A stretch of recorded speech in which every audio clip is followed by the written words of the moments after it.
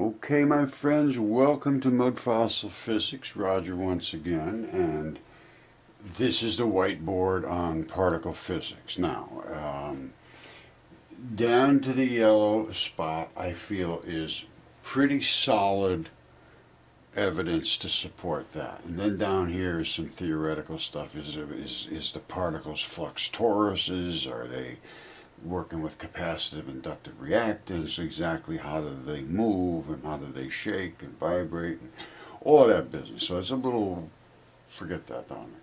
Now up here though, we are going to be talking about the makeup of the nucleus. How many particles are literally exist? And I say there is two in electron flood theory. There is no neutron, proton, electron. There is a positron and an electron. One of them is positive, one of them is negative, same mass, same electron volts, one positive, one negative. One's up and one's down. They seem to fuse together and make dipoles. Now, we're going to go in a little deeper. First, we're going to look at my explanation of electron flooding the universe.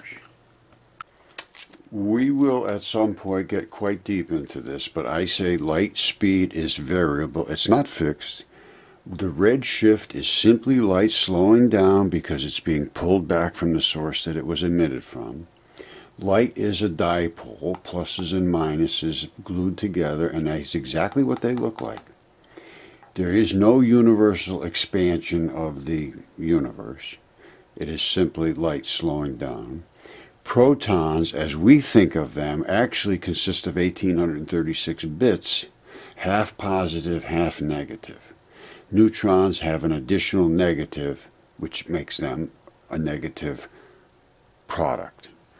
Electrons are only one little bit of this, and some of them are mixed with protons and neutrons, if you want to call it that. I call it a snowball.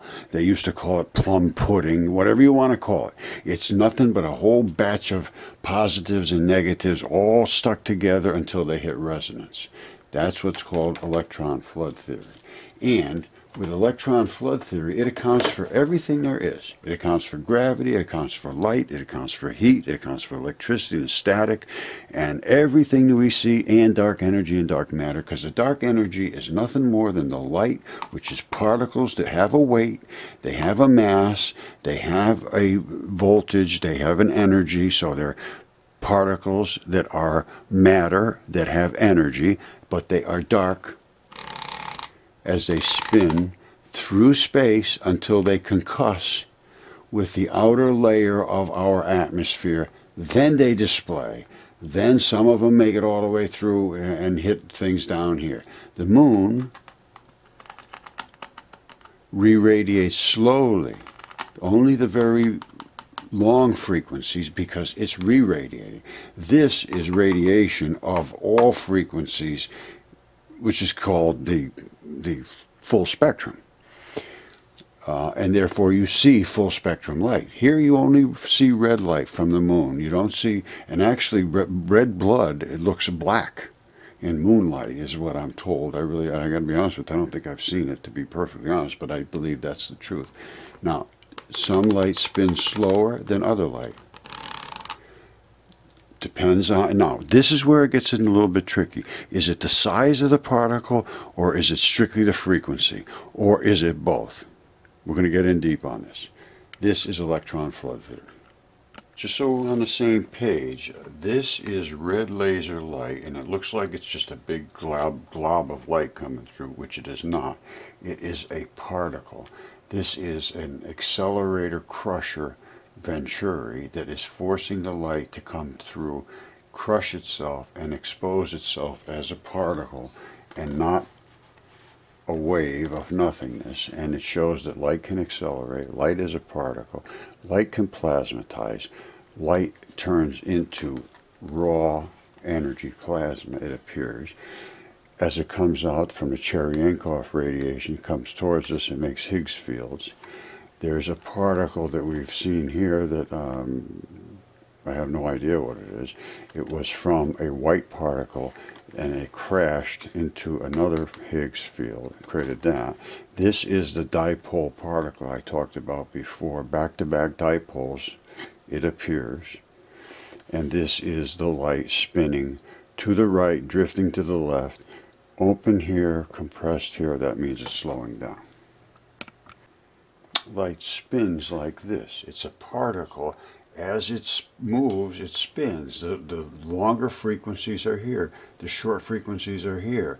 It is a wave. If you look at that from the side, it looks like a wave, doesn't it? Yes, it does. But it's a particle. The particle spins. And as it spins, it creates waves.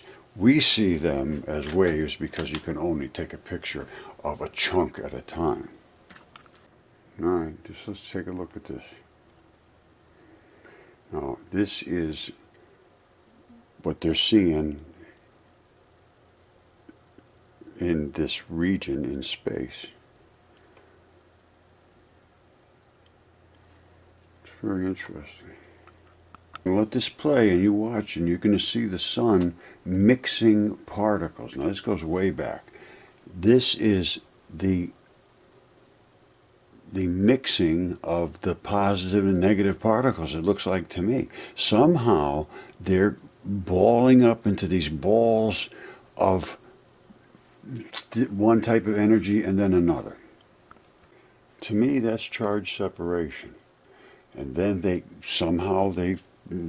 mix back together and separate. I don't really understand the process.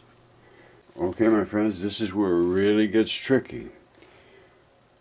They retain the definition of an ephemeral region, which is right outside the sun, as a feature which appears to originate as a compact bipole. We call them dipoles now. It's a positive, negative, and grows as a unit in total flux for a short time after its birth.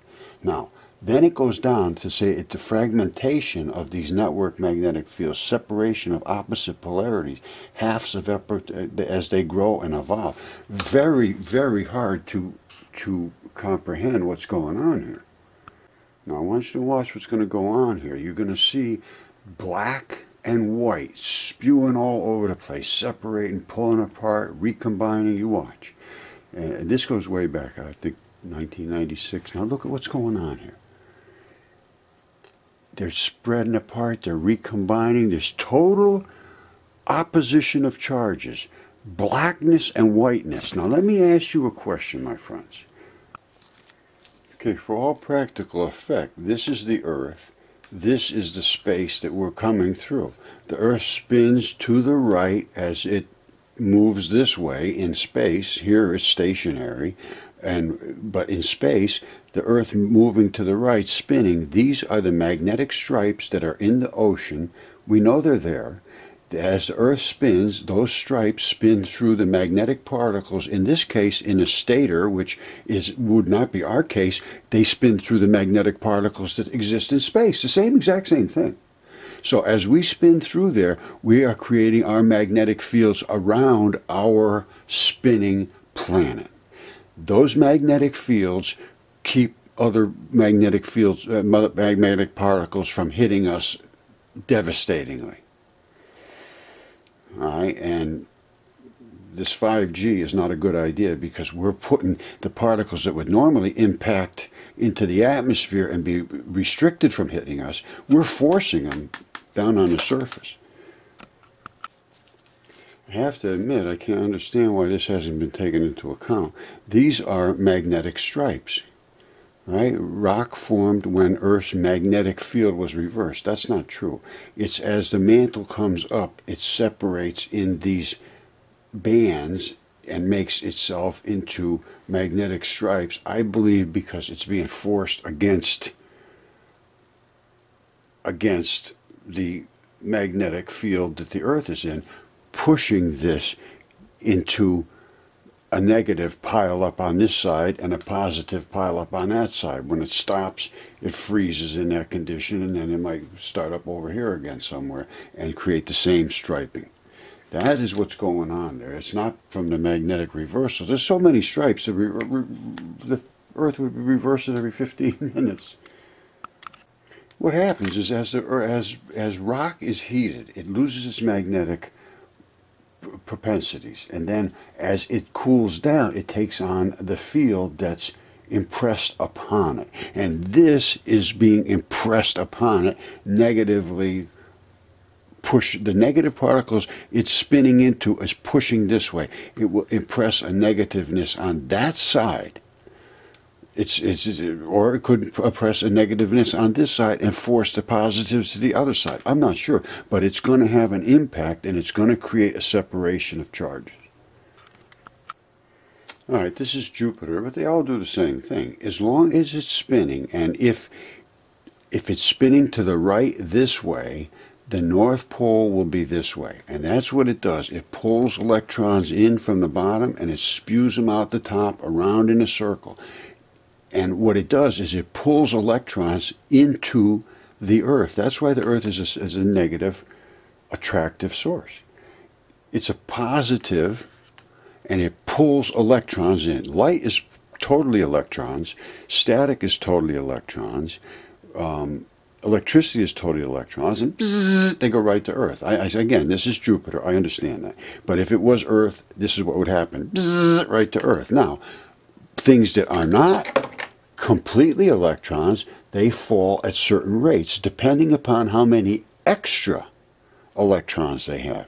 And in electron flood theory, there's only a certain number of extra electrons, and you need extra electrons to be pulled to a positive attractive source, which is Earth. And guess what doesn't have enough? Hydrogen or helium. They're anti-gravity because they don't have enough electrons to be pulled. They are magnetically being pushed off the Earth.